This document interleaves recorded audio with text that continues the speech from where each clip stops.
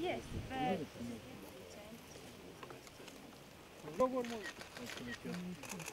you can just. But you're a Georgian. On the other hand, they can't cross this border.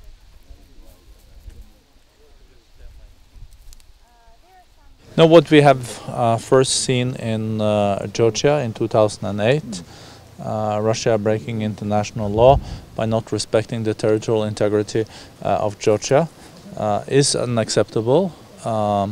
Also, as you point to, this is also not according to the UN Charter. So there is, of course, a paradox in that respect.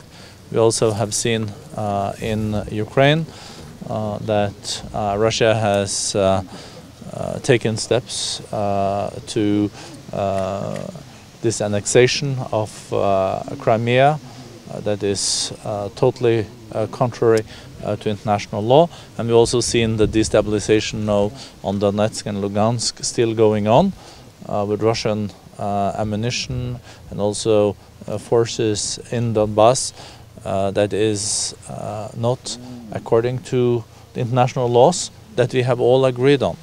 And this should definitely not happen in the 21st century.